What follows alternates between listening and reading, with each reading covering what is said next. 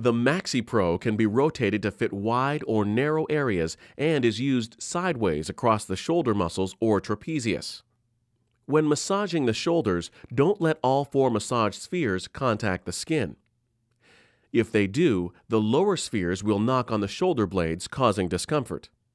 Instead, tip the thumper forward, applying most of the weight on the two large massage spheres closest to the head.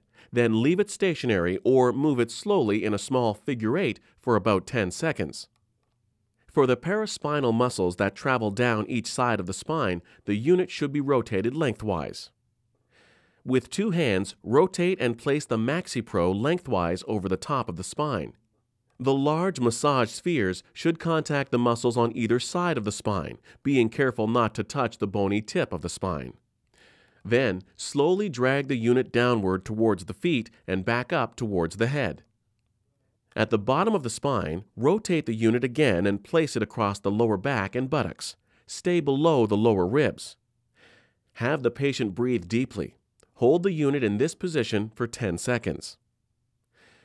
For more information about self-treatment or treatment of others with the Maxi Pro Thumper, please consult your operator's manual.